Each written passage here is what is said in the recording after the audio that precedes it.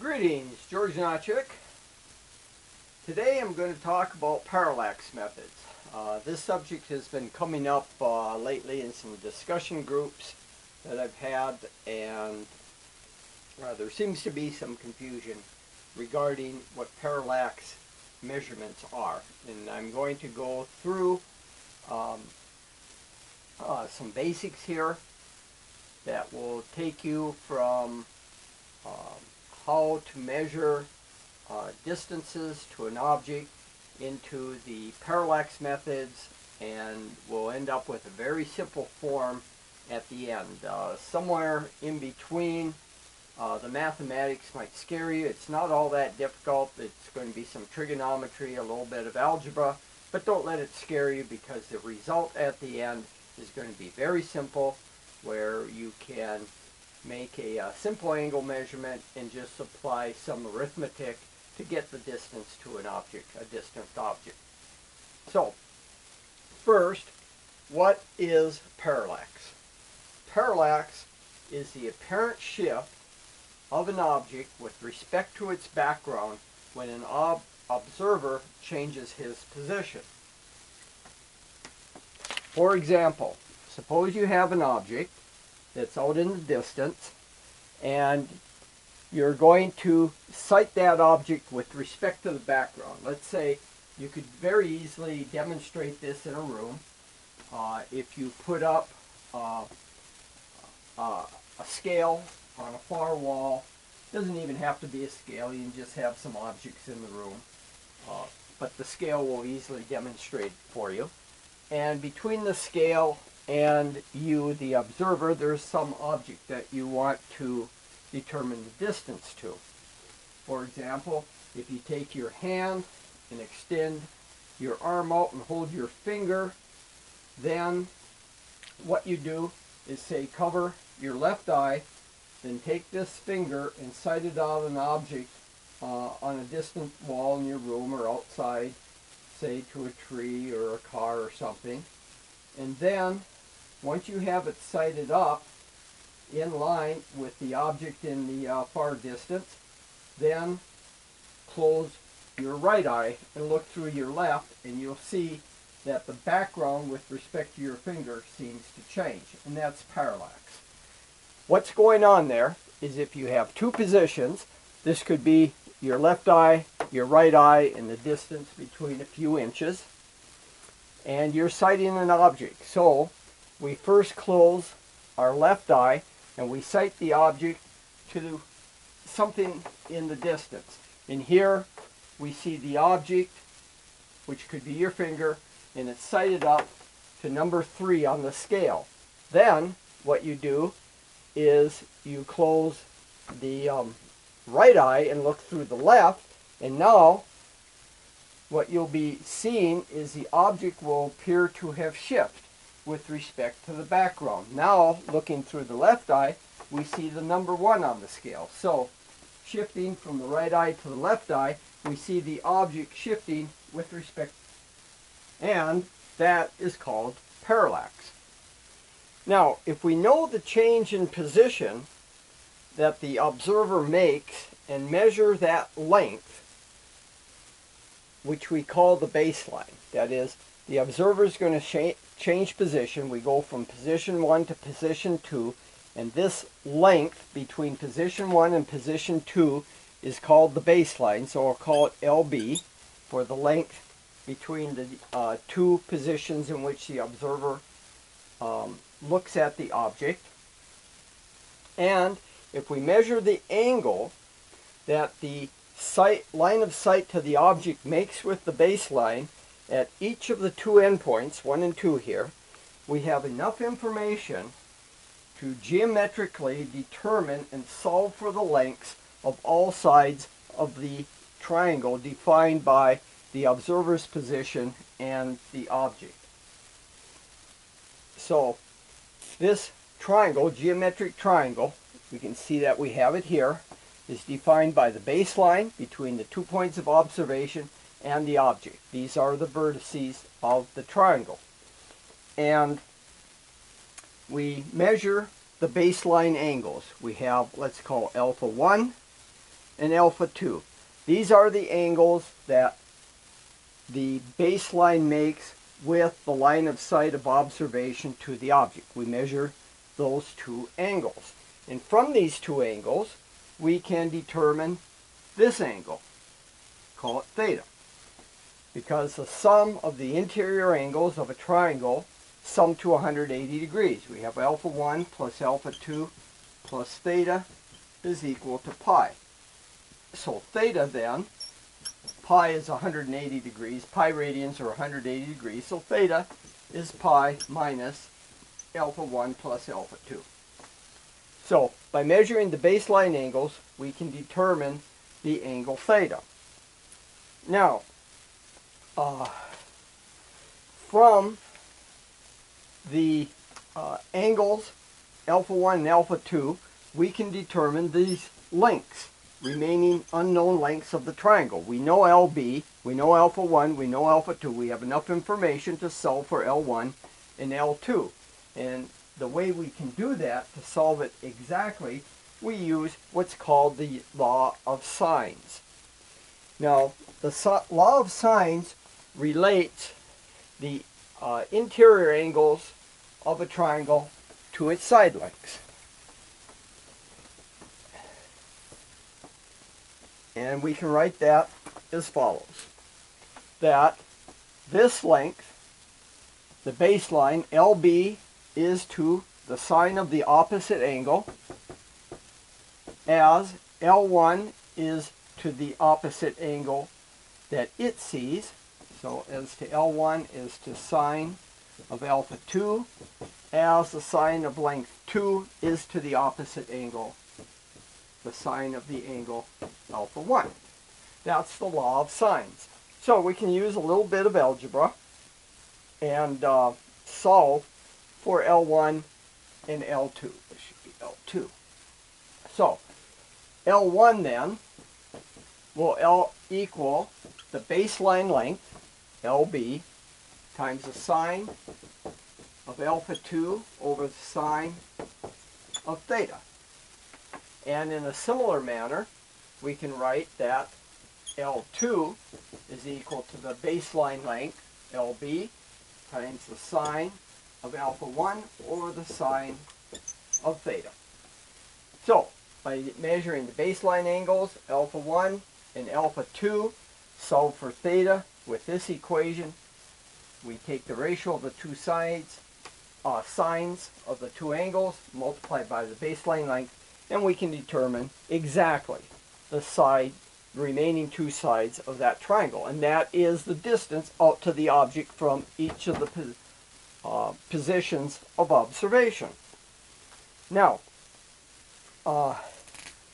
as the viewed object gets further and further away, these angles, alpha 1 and alpha 2, approach 90 degrees, and theta approaches 0. This is an approximation. With this characteristic taking place, we can make a few approximations.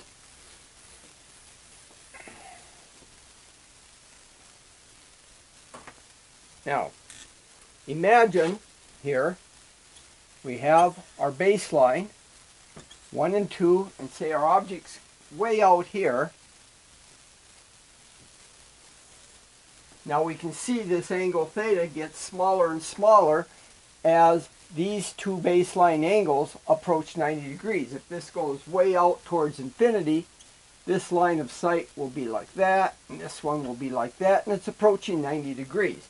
So, as L1 and L2 become much, much greater than the baseline length, then alpha 1 approaches 90 degrees, or pi over 2. Alpha 2 approaches also pi over 2, and theta approaches 0. That's a characteristic that happens. This is the same sort of thing that happens with perspective. If you're down here and sighting an object in the distance, this angular measure that you observe of some object in the distance this angle gets smaller and smaller. The apparent angular measure of an object in the distance gets smaller and smaller as the length or the distance that object gets from the point of observation. We're just using perspective basically reversed. Rather than sitting out here and looking at the baseline as it gets further away, we're maintaining a constant baseline and we're looking at an object going this way. It's just using perspective in reverse. So what we can do now with this occurring, that the baseline angles approach 90 degrees and the angle theta is approaching 0, we can make an approximation. As alpha 1 approaches pi over 2, we have, remember, for our length, L1 is equal to the baseline times the sine of alpha 2 over the sine of theta, and L2 is the baseline length times the sine of alpha 1 over sine of theta. Well, what happens as alpha 1 and alpha 2 approach pi over 2, the sine of alpha 2 and the sine of alpha 1 approach 1. That is, the sine of some angle, alpha, approaches 1 as alpha approaches pi over 2 radians or 90 degrees. So we can replace the numerator, since alpha 2 is very close to 90 degrees as the object that we're observing gets further away, the sine of alpha 2 becomes 1, so we can put 1 in the numerator. And the same thing here. We have the baseline times 1. Now what about the denominator? Well, as theta approaches 0, the sine function has this property. The sine of theta approaches theta as theta approaches 0. That is, we can approximate the sine of an angle by just the angle itself, as long as the angle is expressed in radians. Not degrees, but it has to be in radians. So this becomes theta in radians, and this becomes theta in radians. So we notice that L1 and L2 become almost the same length. They're basically the same length as we get further and further away, and you can see that on the triangle here. Side length 1 and side length 2 essentially are the same length as this object gets off in the distance. So L1 is equal to L2, which is the baseline, divided by the angle theta in radians. That's the approximation. And it's a very good approximation. This is the exact equation right here. This is exact, and this is approximate. Let's look to see how closely the approximate equation works out with a real example.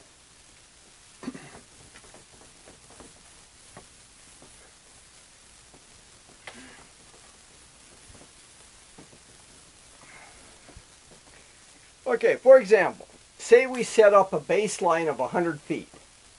So we have a baseline here of 100 feet. That's our LB.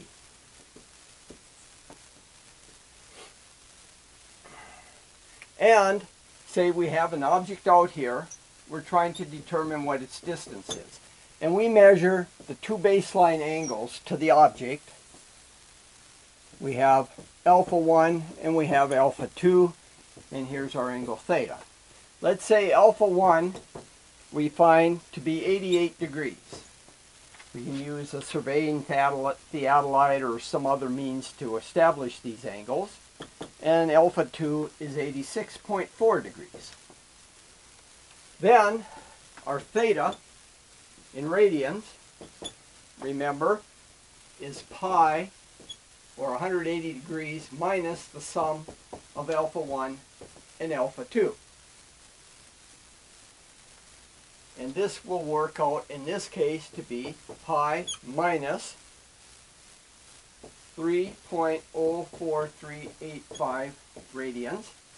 That's the sum of alpha 1 and alpha 2. 88 degrees plus 86.4 in radians is 30.04385. And this difference comes out to 0.09774 radians, which is 5.6 degrees. And our LB is 100 feet. Now, using the exact equations,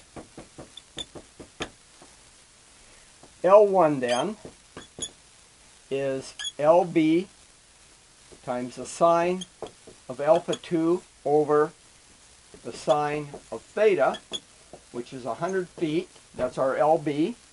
The sine of alpha 2 is sine of 86.4 degrees divided by the sine of theta, which is 5.6 degrees. And this comes out to 100 feet times sine of 86.4 is 0.9980, and the sine of 5.6 is 0.09758. And this comes out to L1 in this case will be 100 or 1,222.7 feet, which is about 1.94 miles. So we measure the baseline angle alpha 1 to be 88 degrees, alpha 2 to be 86.4 with a baseline length of 100 feet.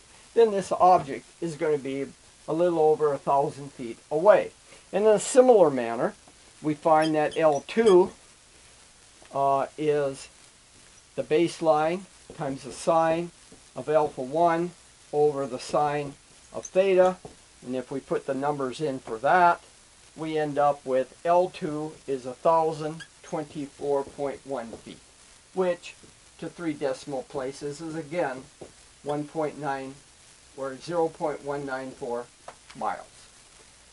So here's our L1, here's our L2.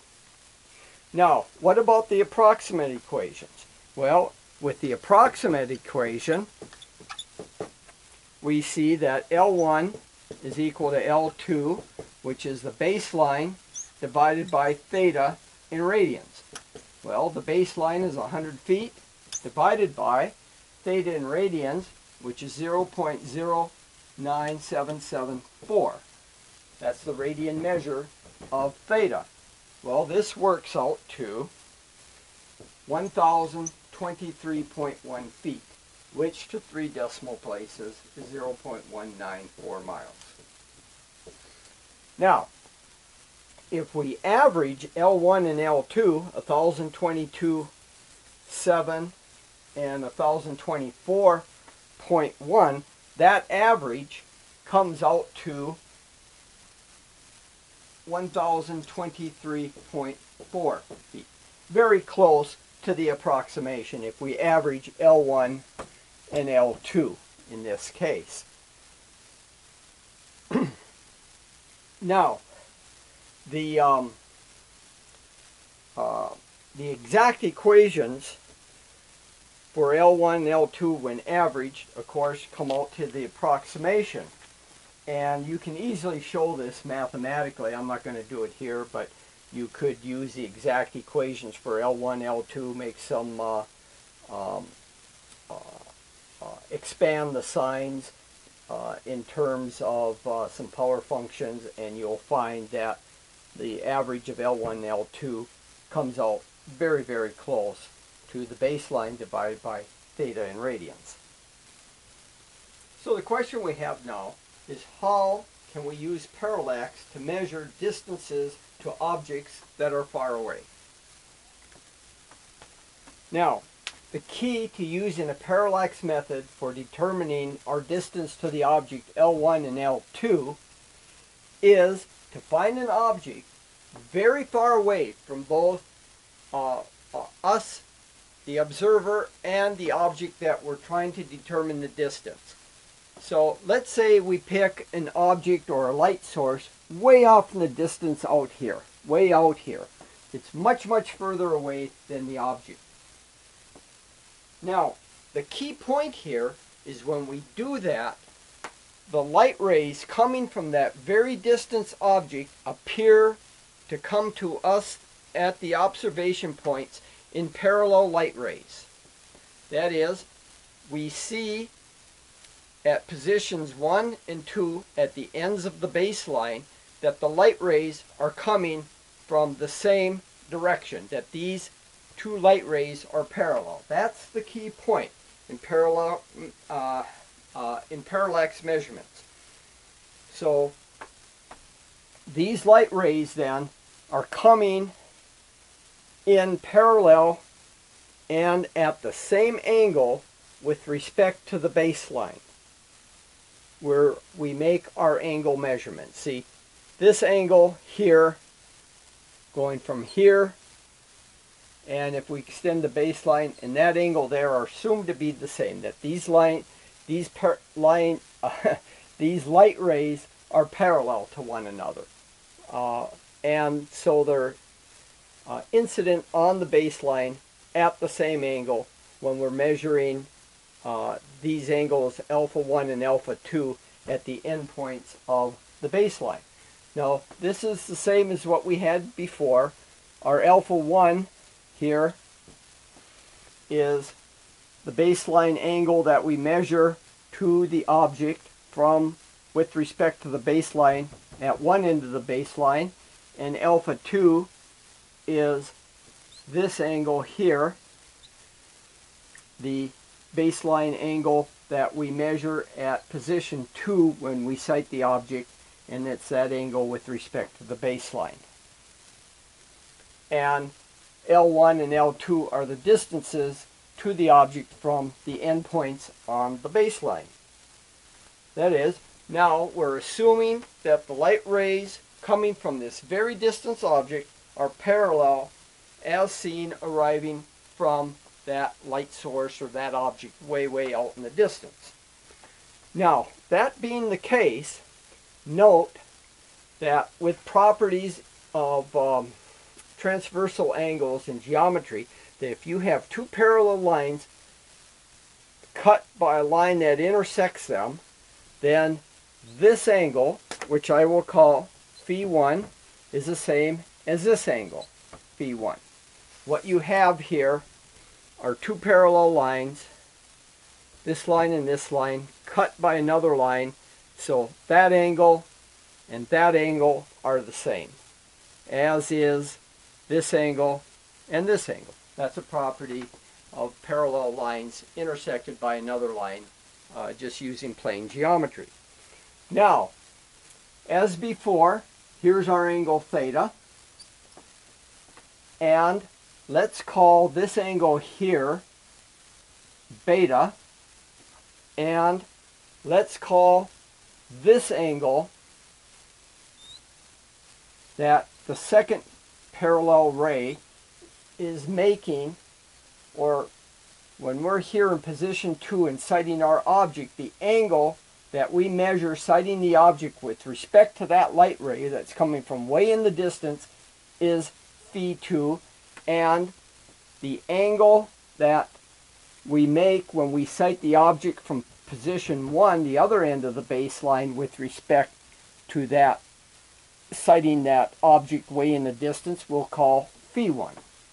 Now, using properties of triangles, what we have here is, if we look at this triangle, let me outline it here in green.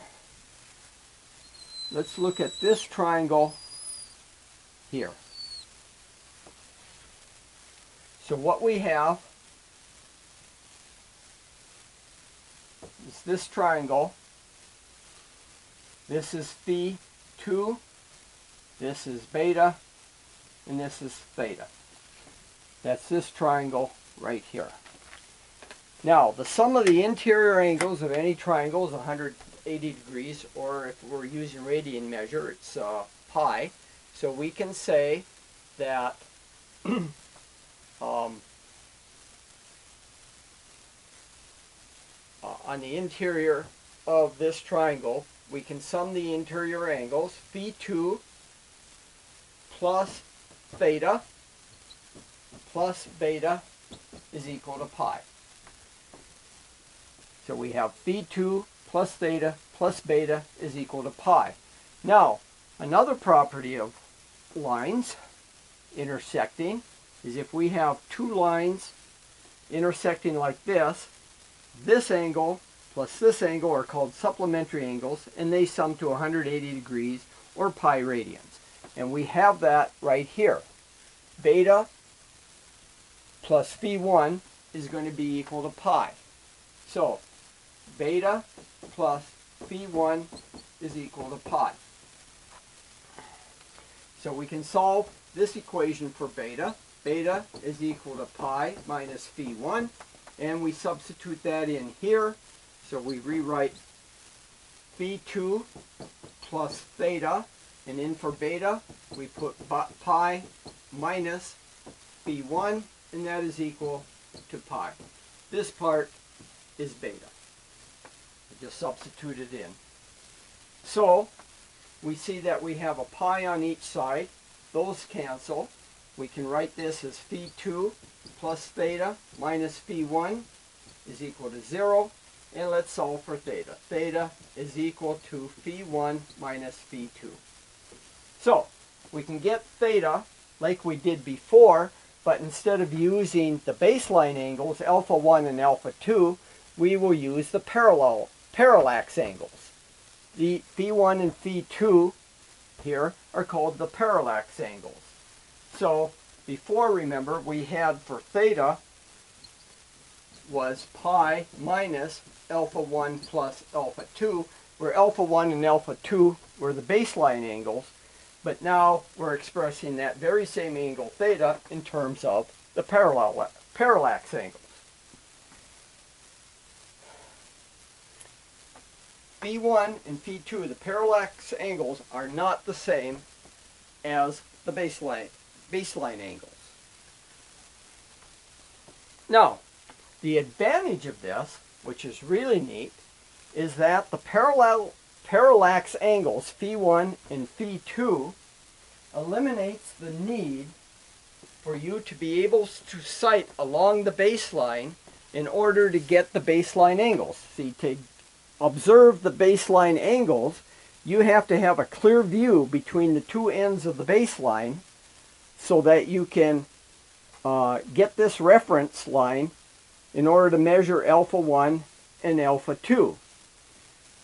Well, what happens if you have an obstruction in between the ends? You can't sight the baseline. You can't see this end of the baseline when you're over here, and vice versa.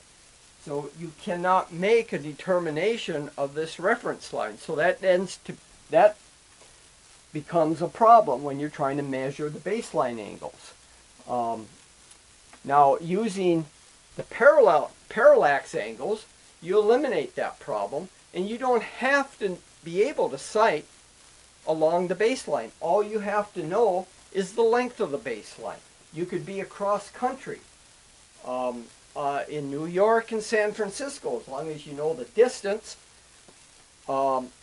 and you sight an object way off in the distance to use as your source, light source, way off in the distance, so you can measure your parallax angles. You don't have to be able to see along the baseline. This is the beauty of using the parallax method. Now, we can, this measurement procedure using parallax can be simplified with a simple trick that eliminates the need to measure parallax angle 2. And I'll show you that here in a moment. Now, this is what we had is what we're trying to do is determine the distance to this object. These are the lengths L2 and L1 from the observation positions at the end of the baseline. We establish a baseline. This is a known length, and then we go to each end of the baseline and sight the object. Now, in general, we can use as a reference some point of reference way out in the distance, much greater than the object, so that we know that the light rays coming to us from that object way off in the distance are essentially parallel, so we can measure these parallax angles with respect to that object way out in the distance. Now, a trick that we're going to use here is we can see that rather than picking some reference point way out someplace out in the sky or out in the distance, how about if we line up the object that we're trying to find the distance to with something way beyond it, directly in line. So what we're going to do is swing our light rays over so that they are coincident with the object. When we do that, we can see that our theta 2 angle collapses to 0. And that's what we have here, is we have our baseline. Our 2 points of observation at 1 and 2 are to sight the object. Well, here we are at 2. We're sighting the object in line with something way out in the distance, so that our theta 2 goes to 0. So in this case, or not theta 2, but our phi 2 goes to 0 in this case. And that being the case, remember that our theta, which is a small angle for an object out in the distance, let's say our angle is going to be less than 5 degrees. We want to make sure that the object is far enough out that we're trying to measure so that this theta is small.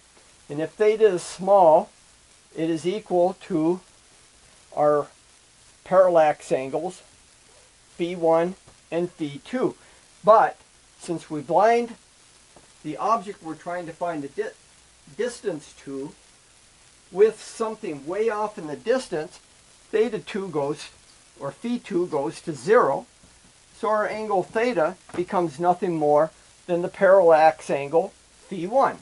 So all we have to do now is just measure one angle.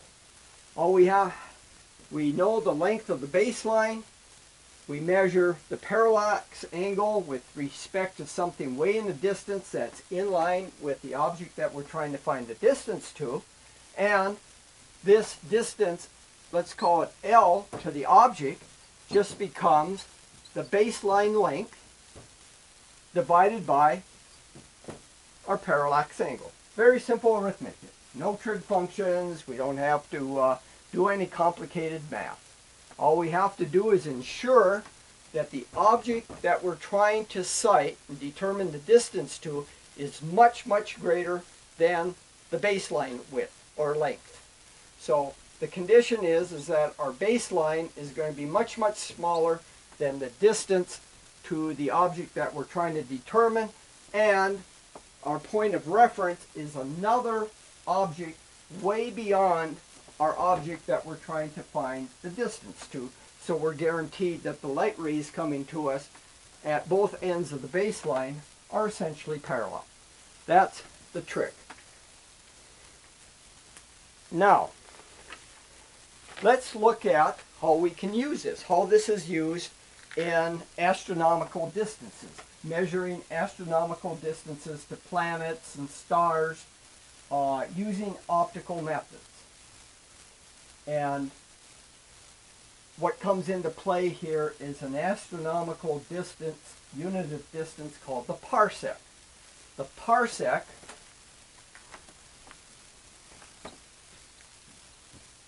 P-A-R-S-E-C, that stands for parallax arc second. So this is a parsec.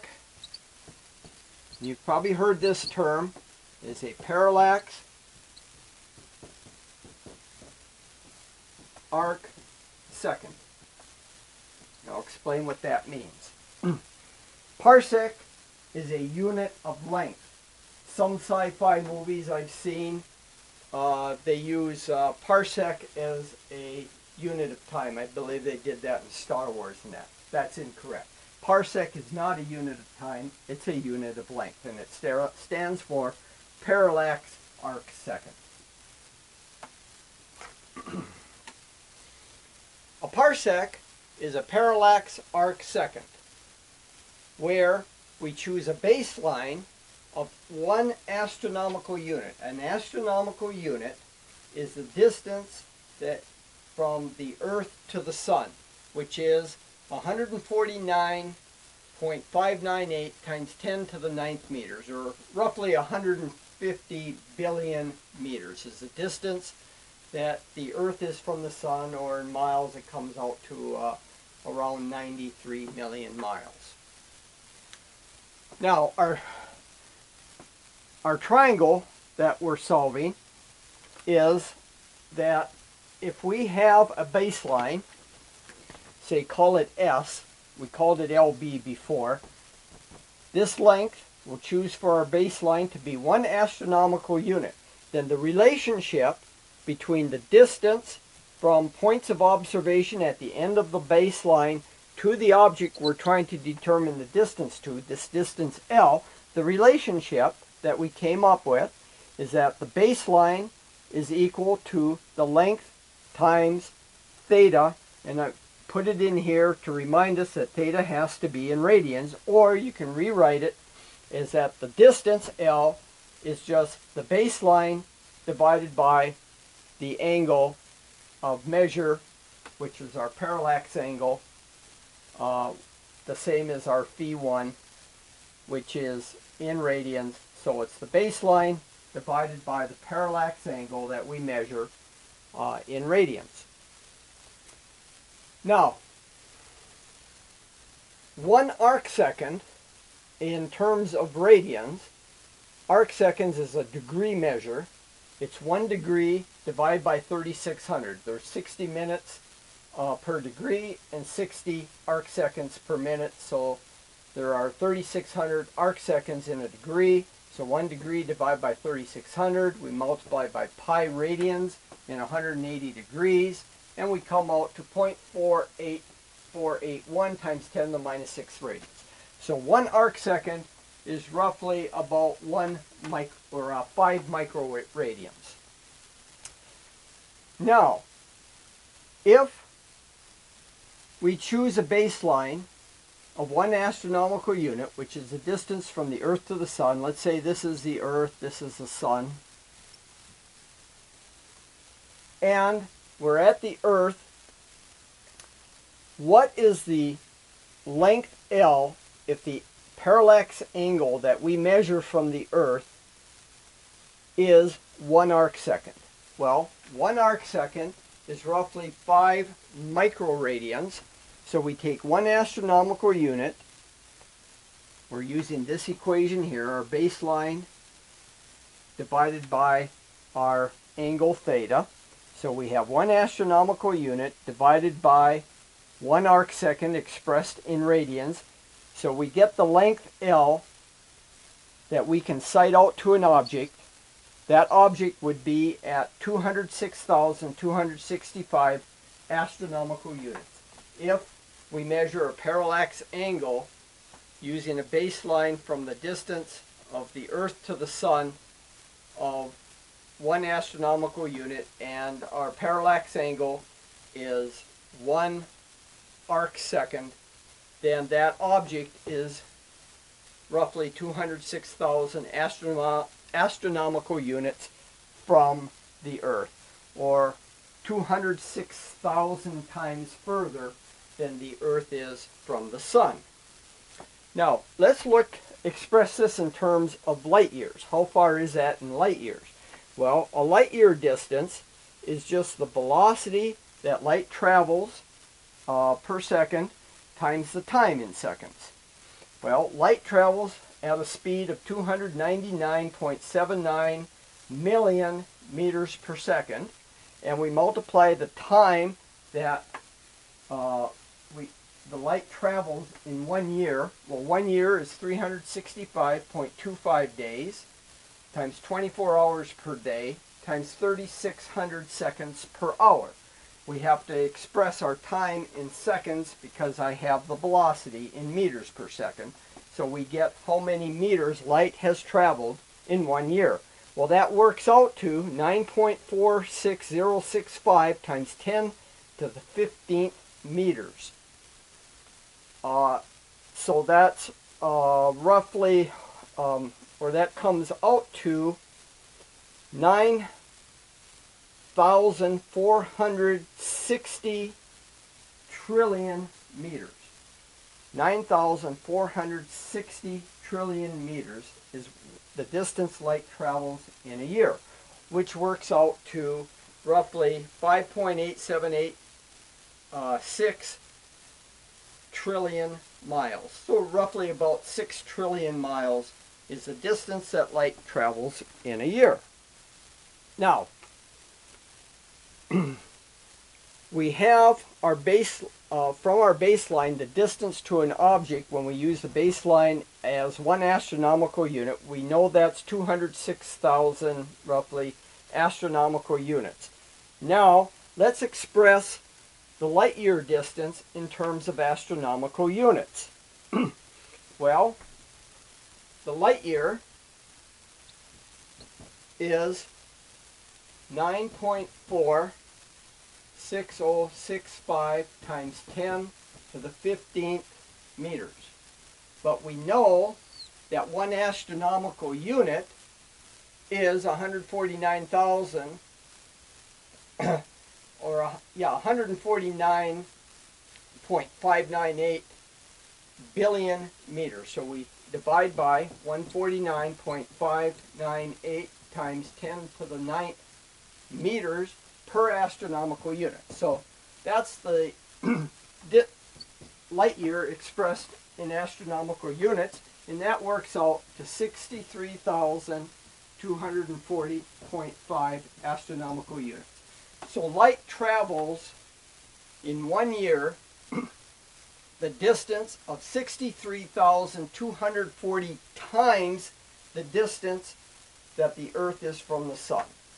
So you take the distance from the Earth to the Sun, multiply by a little more than 63,000, and that gives you how far light travels in 1 year. So if now we take this, our L, 206,265 astronomical units, and divide by 63,240.5 astronomical units in a light year, this comes out to 3.2616 light years. And remember, L is 1 parsec. That is the astronomical unit divided by 1 arcsecond expressed in radians. So this is a parsec. And 1 parsec is 3.2616 light years.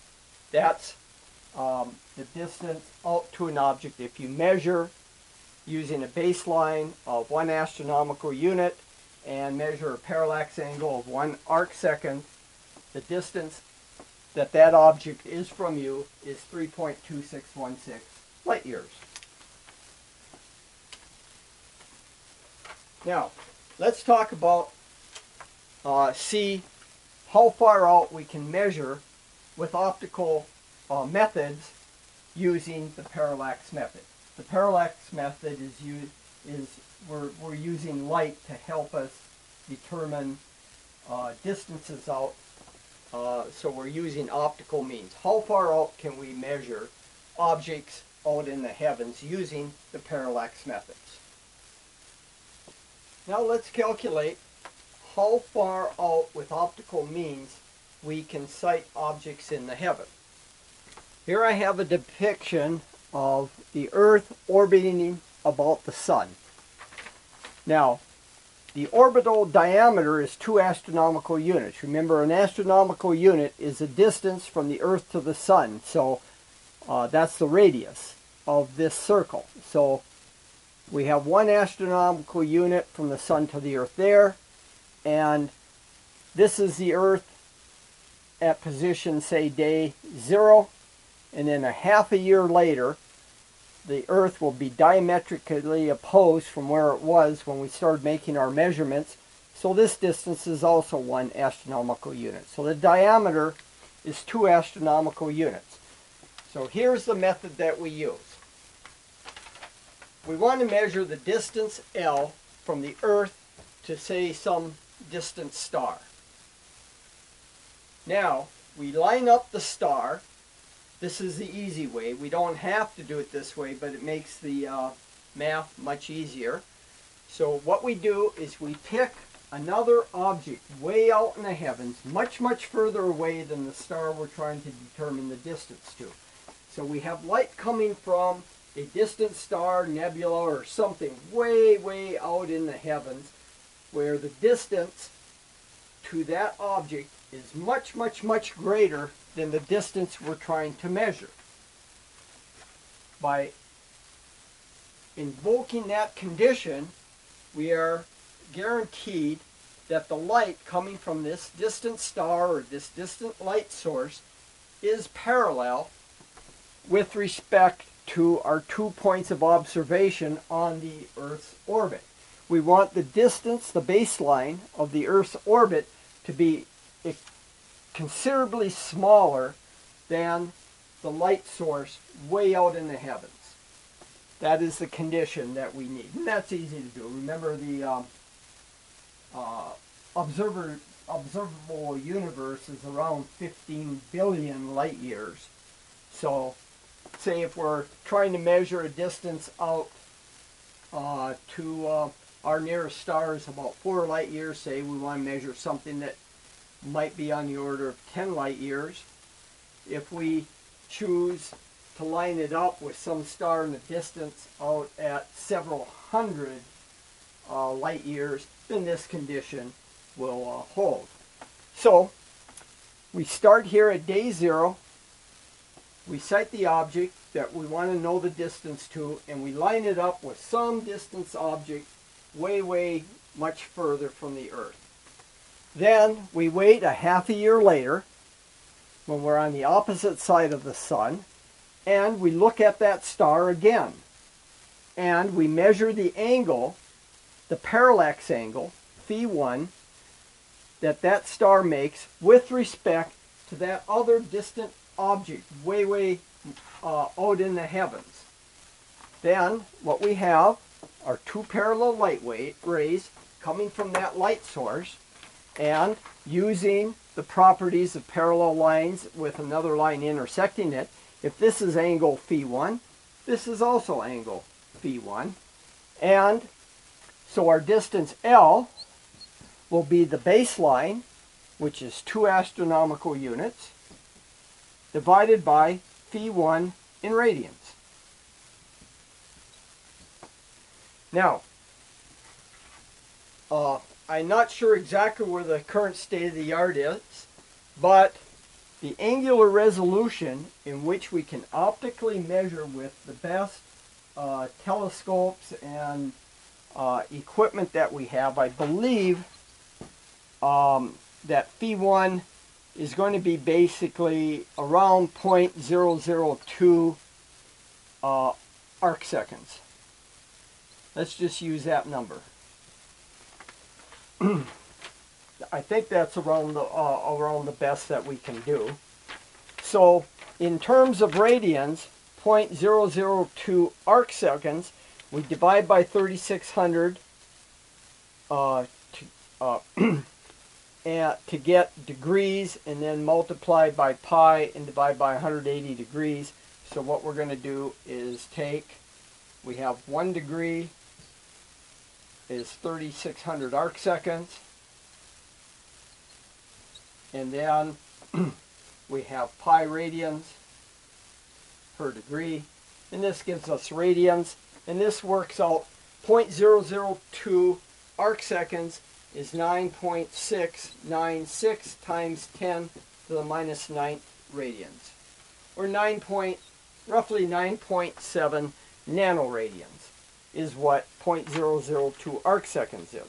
So if we put that into here, the radian measure, then L works out to 206.265 million astronomical units. And remember, we know that there are 63,240.5 astronomical units is a light year. We just computed that. So let's find out what L is in terms of light years. L then would be roughly 206.265 times 10 to the 6 astronomical units, and we're dividing by 63,240.5 astronomical units per light year.